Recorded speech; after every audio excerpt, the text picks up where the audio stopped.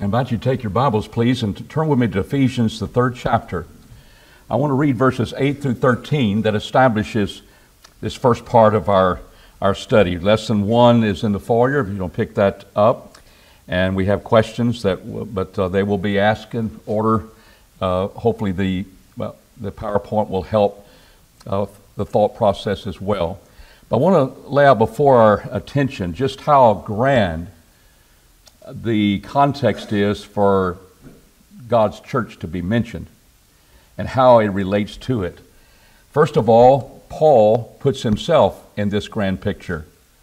Unto me, who am less than the least of all saints, was this grace given. Question, what was that grace? To preach unto the Gentiles the unsearchable riches of Christ. Paul says it's a favor to me. I didn't deserve this. This grace was to preach. Well, the grace of God is to save people. Yes, he's preaching that lesson. He's preaching that gospel. But to him, it was because of God's grace, unmerited favor that he could preach.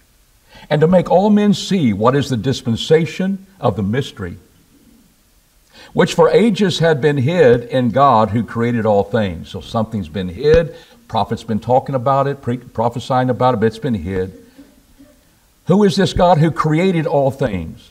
What was his purpose? To the intent that now under the principalities and the powers in the heavenly places, all the angelic beings who have no part in salvation, but they're interested in your salvation, might be made known through the church the manifold wisdom of God, according to the eternal purpose which he purposed in Christ Jesus our Lord. Pause there for a moment. Eternal purpose. Church is connected with the plan of God of salvation, and it's connected with this eternal purpose to save men from sins. In whom, meaning in Christ, we have our boldness and access and confidence. We have the boldness to approach God, to enter that relationship with God. We can do so with confidence through our faith in him. Without Christ, our faith is void. Without what he did, our faith is empty. We don't have boldness to get close to God. What a grand picture that we should appreciate deeply into our hearts is this eternal plan of salvation, but the church is right there, that he might make known the eternal purpose of God, and the church had a part in that. Question, church is supposed to be evangelic, and they're supposed to preach the gospel. That would be true, but what about the church just in its being? Did it manifest the wisdom of God? I saw a documentary on the great painters in history, and we see that one who painted the Mona Lisa, they took that Mona Lisa painting apart, trying to see how did he present that picture? How come that smile is on her face? He was a scientist. And he kind of took bodies apart to find out what the intestines look like. That's how deep he went into the human body. But he was involved in setting forth the pictures of reality. He knew as he investigated the eyes that our peripheral vision is very blurred. Our immediate attention is very focused. So when you focus upon Mona Lisa, you see the distinction. It's like she's not smiling as much when you see her from a peripheral vision. She is smiling from ear to ear. And then he painted so you would have that effect. He interacted. It took him 16 years to paint Mona Lisa. But he was a scientist. He was an inventor. He was an engineer. He looked into the nature of things. And you think her eyes are looking at you when you move? It's because he knew how our eyes took in color. And all of those things are magnificent. The painting is going to set forth the wisdom of the painter. And God's eternal purpose out here, saving man, and he put the church. And when you see the church, you see it reflects the wisdom of God. Man, Gentile, Jew can be saved through this common faith in Jesus Christ. It unites nations. It brings us all together in the spiritual realm. We all needed salvation. We did not need a place to live on earth. As more important as our salvation, to live in a place in that relationship with God. And I suggest to you, what we're about to study is that relationship. Because I'm a member of the church that belongs to Christ. And I'm not ashamed. It is the church of Christ because of that basis. So I want us to see how that idea of the context helps us understand that the church is according to God's eternal purpose.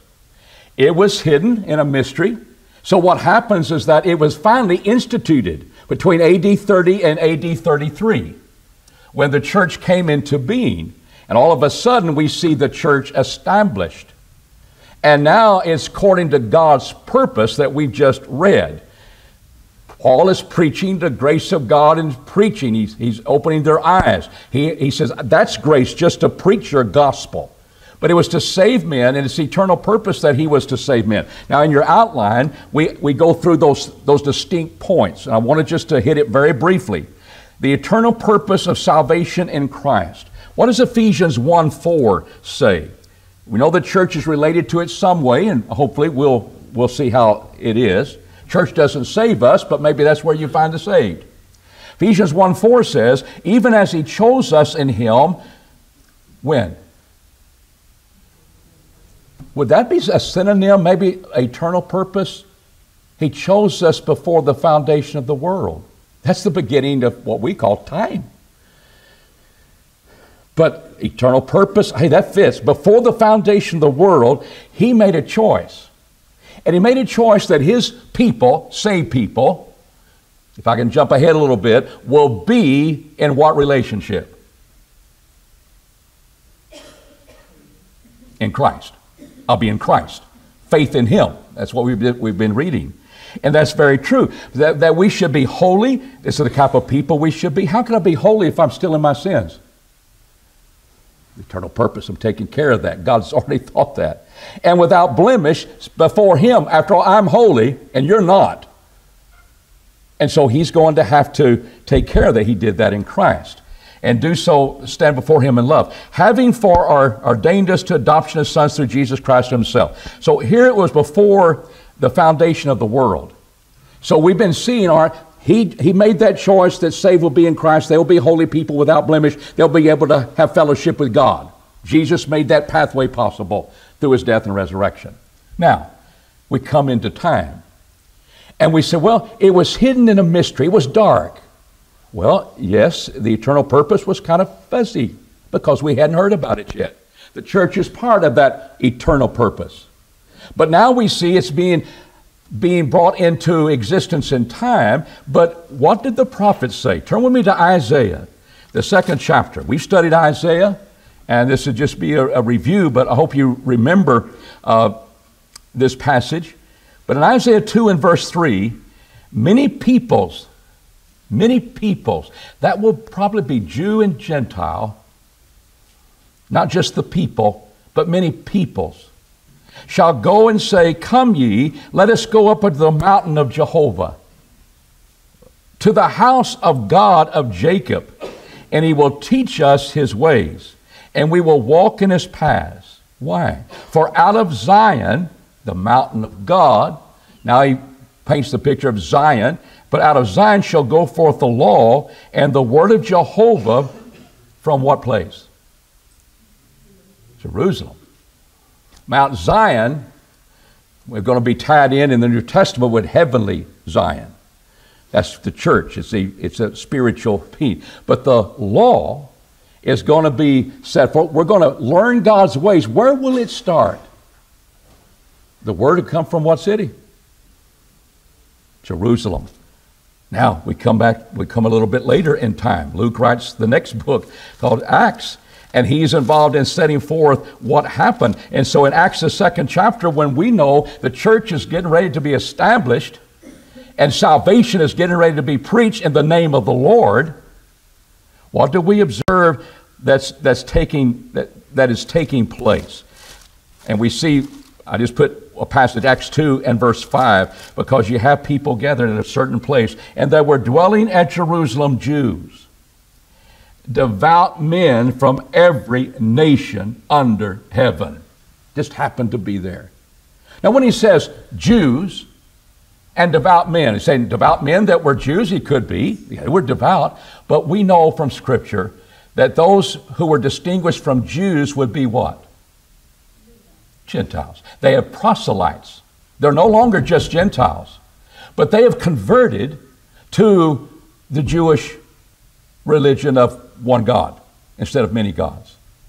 And they already have their mind in place as they recognize there is one God, and God's getting ready to unfold his eternal purpose that will include them. And they will need to be saved by Christ, just like their Jewish fellow citizens will. But where are they gathered at this time? They're in Jerusalem, and they're there from all the nations, because that's what you did. If you're a converted Jew, you go to the Pentecost feast. And they were all assembled. And when that sermon was preached, there were added unto them in that day about how many souls?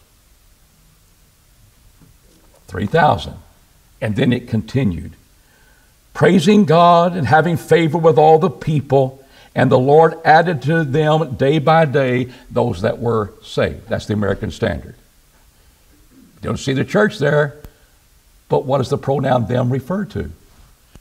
We just read earlier in the text, they were added that day unto them, in that day about 3,000 souls. Unto them, who's them? Well, what is the church? It's a collection of people. That's what it means. It's a collective noun. Church is not an individual. Individual's not a church. It's a collective noun. What is it collected? Laws. It's collected buildings. It's collected lands. It's a collection of people saved by Christ, which is part of God's eternal purpose. And we see it fuzzy because we can't see God's mind. We see it fuzzy in Isaiah 2, but we see that Jerusalem is a real place. Of course, Zion in the city of David was a real place. But God's going to make use of that as a stronghold, heavenly stronghold. But now we see it has come into existence. And they were added unto them, what does the King James say? Added to the church. It was something happening daily. To them, the church, the collection of people. And so we begin to realize the church has now been established, and it is according to God's eternal purpose. Now, with just that in mind, I want you to rank in priority. What is greater than the other institution that God has set forth in your life? And if you refuse to do that, why would you do it? Just put yourself there. I don't feel comfortable with that. I will put one of God's institutions above another of God's institutions. Jerry, you need to harmonize things. And I just refuse to do that. That's the first question of this lesson. I don't want to have part of it. Well, is that the way you feel? I understand. I understand. Because God has instituted all three. He's instituted all three. And we're studying all three, by the way. We just got through with what? Please. Thank you. The family. And pretty important. It's got our minds centered upon that. But what about ranking them in their priority? So, if you refuse, you don't have to participate anymore in this question, okay? Nobody's forcing you. But when you think about it, I hope some passages come to mind. I can rank those. What do we do? Soldiers asked. God first, I don't know, family second, government third. That's the way people would rank it. Family first, God second. I don't know how people do it, but I've heard people, I'll rank them. So you ought not be too shy of ranking things. What comes first in your life when you have to make a choice? So I want to know why, why refuse? And then I'd like to know, because I'm asking to do it, how would you do that? What would you place first and why?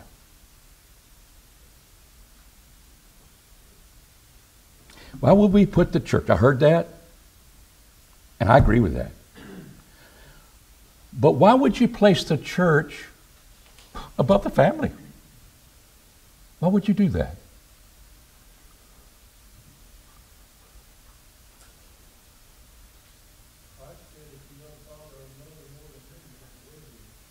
Matthew 10:34 through Matthew 10:39. That's exactly right. Because see, the relationship of the church is in Christ. And Christ says sometimes you'll have to make a choice. So why wouldn't you rank the church above the family? Because he said, I didn't come to send peace. Well, I thought you were the Prince of Peace. I thought when Jesus was prophesied of bringing forth the message of the new covenant, he's bringing forth peace. We have peace with God. Yeah, peace with God. And we've seen that when we apply what God says about the family, we're going to have a wonderful family when all are in tune to that authority of the Lord. And we've seen how that can interact. But what we see here now, what happens when family does things? Or they don't like what you've done? Who comes first? Church or family? Sadly, a lot of times it will be family. And sometimes it happens, it will divide the church. Families do that. And we can't let that happen. And we see that that's there. And because of Matthew 10, just like you say, that would be my first passage that would say, I'm going to probably put family after church. Now, let's go to the next step. You put family, what about putting government before the church? Government, family, and church. That's how we usually live. We'll put family above the church, but we're not going to do that. That's not good. David, what would you put, government or family?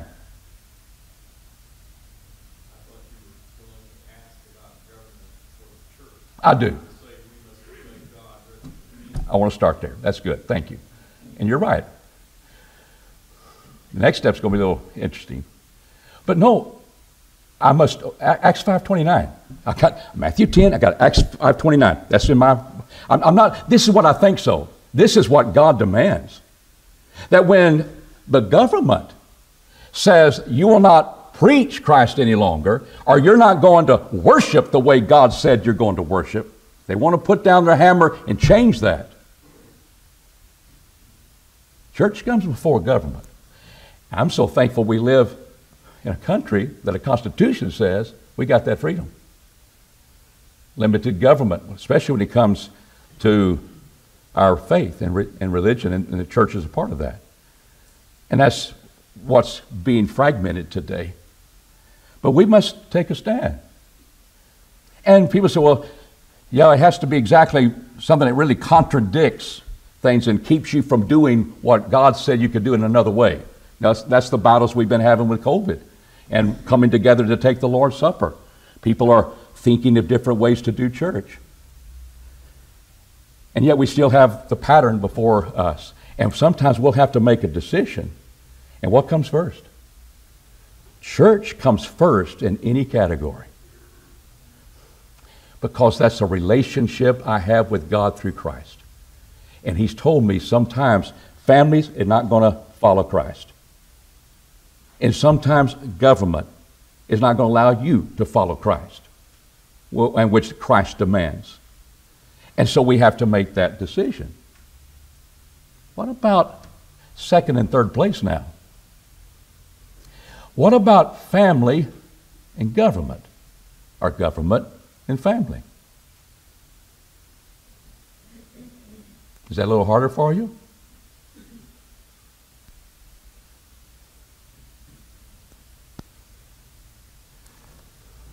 We talked about the responsibilities that we have as parents to raise our own children, that we're to bring them up in nurture and admonition of the Lord. Wonder if now, conspiracy theory, they're going to take your children and deprogram them and make Democrat socialists out of them.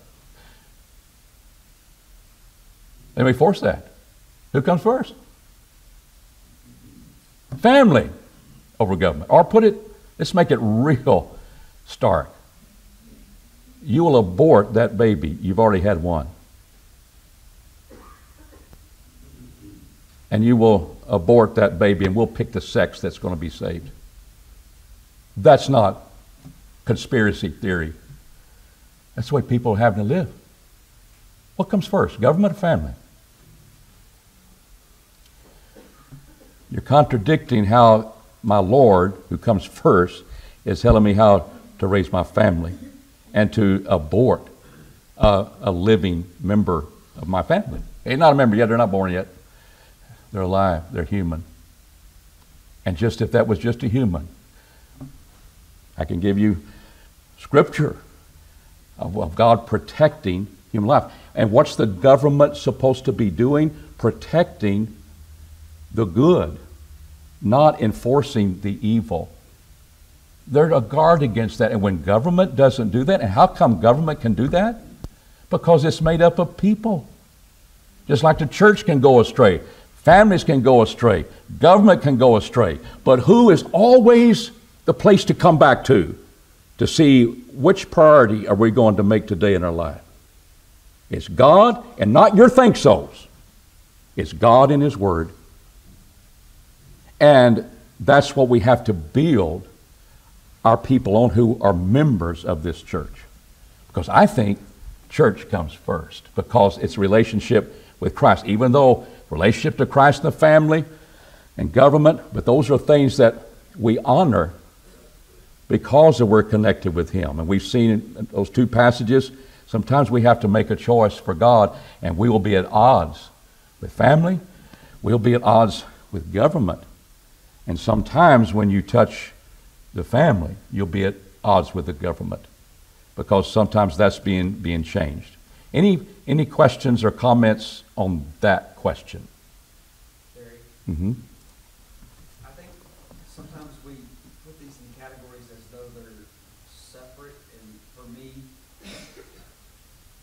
we think that the church can never be broken, but for me, the church broke. When I was 26, I went from Mormonism. My family was broken, and I had to separate those. And even now going forward, the church is not something that's unbreakable because as a local congregation, people can break that.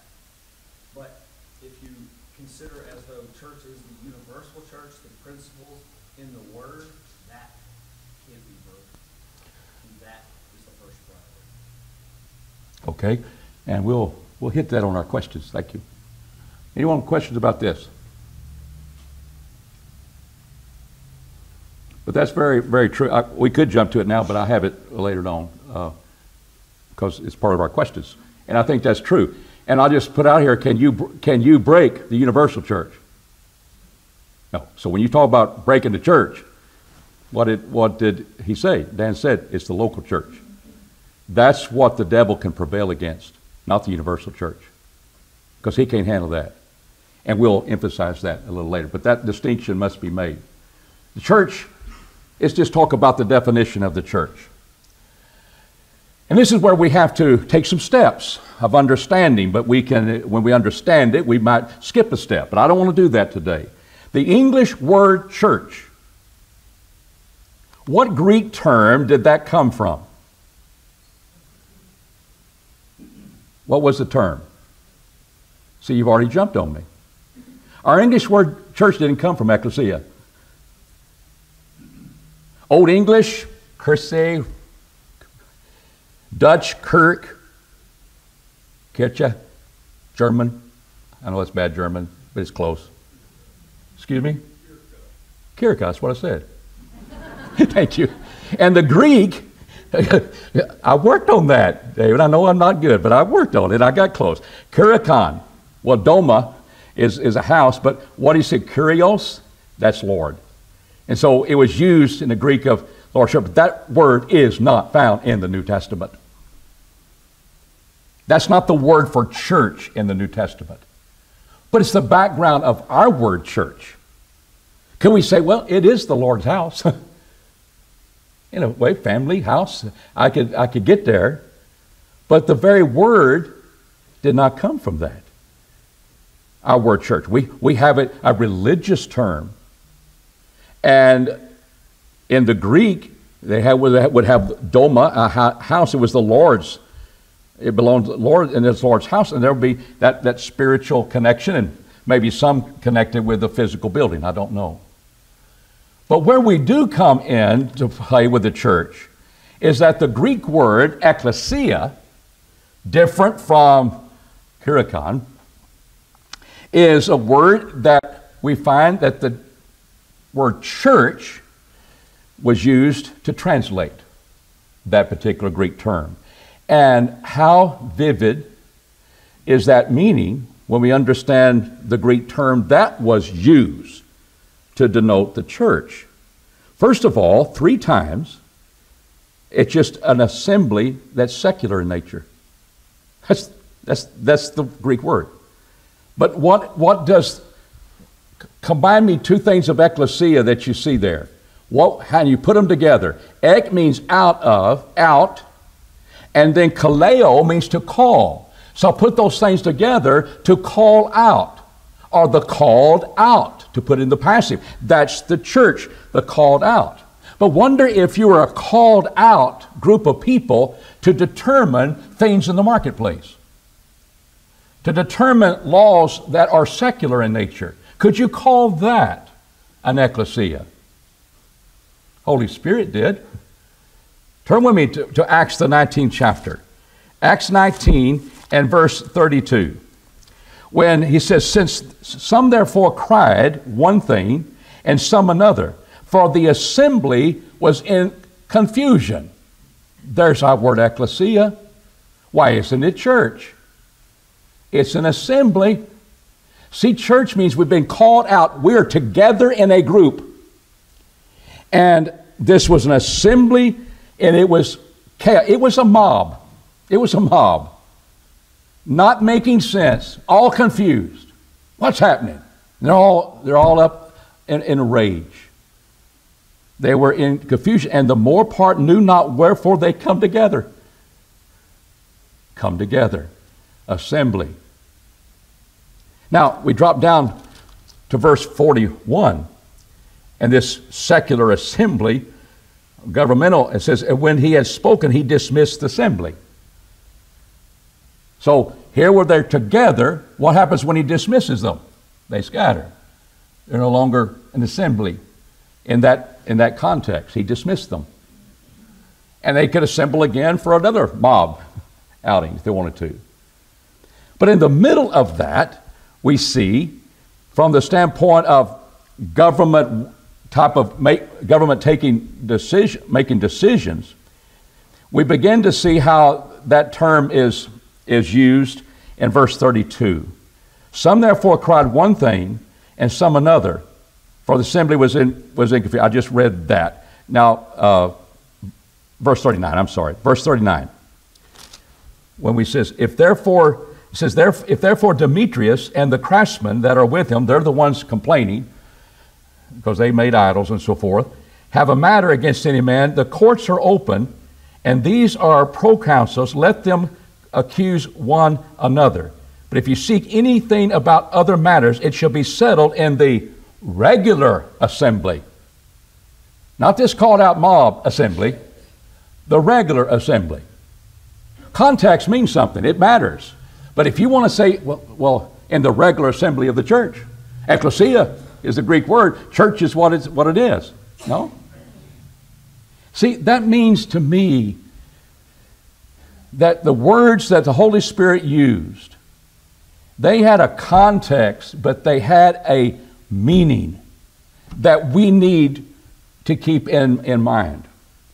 You can talk about this church today that we have assembled, and we are an assembly. When the church assembled together, emphasis upon what assembly does. And here we see that here is the word that's going to denote the church, a collectivity of people, and we're going to look at context in which they're found. But we need to understand that that was a word that also used for mobs and for regular assemblies. But that's not all. It was used for people of God's people under Israel gathering together in the wilderness. Acts 7 and verse 38, we observe Stephen's preaching. It said, this is he that was in the, my American Standard says, church in the wilderness.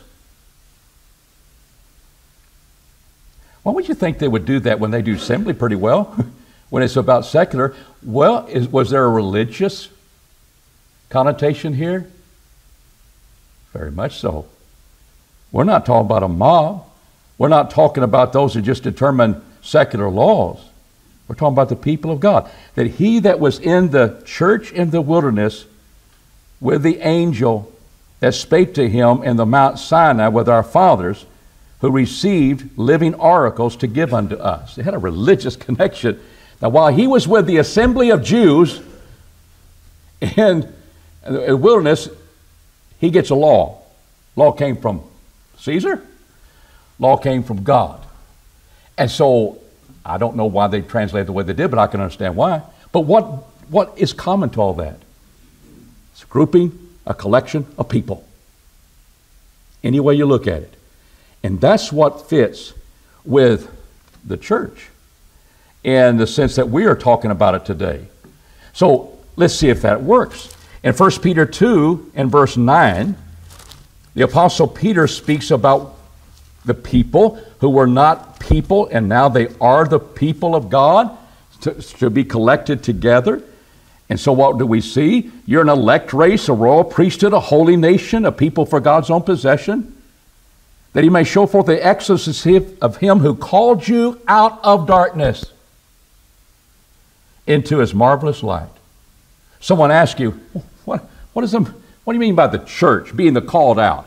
I hope that passage comes to mind. Well, every one of the members of our church that I'm a part of, they've been called out of the darkness of sin. And then all of a sudden you've been called by the word, the gospel. See, truth will harmonize. But it lets you realize, I'm not talking about a denomination, I'm talking about a people. And I'm not talking about a building, I'm talking about a people. And when we've been called out of the world, we're sanctified by the blood of Christ. We are saints. We've been called out of the world. So that fits with the word church. And it fits with the concept, were they a mob? Was the church established in the Old Testament? People take that passage and say that. But it's wrong. But the called out will go in every place. That's why they took the church and they didn't use the Greek kurion, the idea of we belong to the Lord. It was a group of people. And ecclesia was the word that the Holy Spirit used in the context of who we are. Ephesians 5:23. And I'm just trying to build that so we can answer some questions based upon Scripture than our think-sos. In Ephesians 5:23, he says, for the husband is the head of the wife, this also be familiar to it, as Christ also is the head of the church, thank you, being himself the Savior of what? The body. And of course, we're going to see in Ephesians 1 that body is the church, ecclesia. But so we see that he is the head of the church, being himself the Savior of the body. The church is the body is the church. There's a spiritual collectivity of people, and that he's indeed head of. And who are those people? How many bodies does he save? One. That's what it does. Now, if we want to have some more, we'll go find it, I guess. But what we're seeing here, when you have the body and it is a collective now, that includes everybody in that grouping. What is that grouping called? What is that assembly collection of people called? It's called the church. And that we're the ones that belong to Christ, because Jesus in Matthew 16:18 says he would do what? He would build his church, and the gates of hell, Hades, the idea of death, shall not prevail against it. And so in Acts 8 and verse 3, we see the church being persecuted, made havoc of the church. So what did they do? They just tore down the buildings. They just burned it to the ground. They destroyed the church. They destroyed the local church. Well, how were they destroying the local church? How were they making havoc of that? Well, the context will help you. But Saul laid waste the church, entering into every house and dragging men and women, committed them to prison. Here's the context. Went into every house. Church singular. They were members of the church, and how they would make havoc of the church, what they stood for. We're serving Christ. They could go in every house that comprised people of that collectivity and make havoc of the church, because we're going to take its individual members and we're going to persecute them to death. What happens when COVID takes 26 people and infects them of our congregation? He made havoc of it. But he didn't make havoc of everybody in one place and destroyed this building. Takes individuals. And so there's a context where we are collected together as a church, but we're comprised of what type of people? Saints have been called out of darkness. We belong to Christ. And he says, I will build my church. Can they be found in a locality? In 1 Corinthians 1, verses 1 through 2, Paul writes to the church at Corinth, unto the church of God, which is at Corinth, even to them that are sanctified in Christ Jesus, called to be saints, brick and mortar.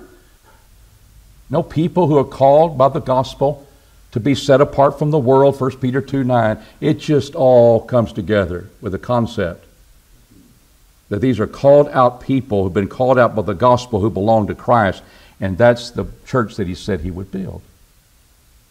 So there's a lot of steps. And you don't have to, y'all jumped right to it because you're taught, and that's good, but you might have kind of somebody that is not taught. They'll think church is the building. They desecrated our church. There's been a COVID mask on the church idol out here. People think that's our idol. And I know I saw a COVID mask on it, and then Halloween I will see a devil's mask on it. And I've had a very religious lady come by and said, they desecrated your church. What did they do? She took me out there. Well, you would probably laugh, but you can't laugh then. But that's kind of concept of church. But our church can be made havoc of because of individuals suffering what they do. I understand that. And that can be a local church. But it won't prevail. So we'll have to stop. But we'll start there as we look at the universal and local sense of the church, and we'll ask some other questions in line with that. But you have the outline there. Go over it. Go over the questions and think about them, and Lord willing, we'll start again there. Thank you.